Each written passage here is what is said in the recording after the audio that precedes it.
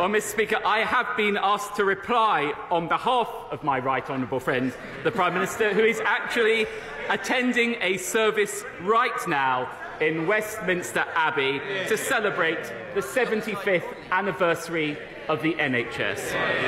Mr. Speaker, I'm glad to see the right honourable gentleman here today. I think I'm right in saying that I have the pleasure again next week, 2 weeks on the trot. They really have given up. It may come as a surprise to the right honourable lady, but actually some leaders trust their deputies to stand in for them.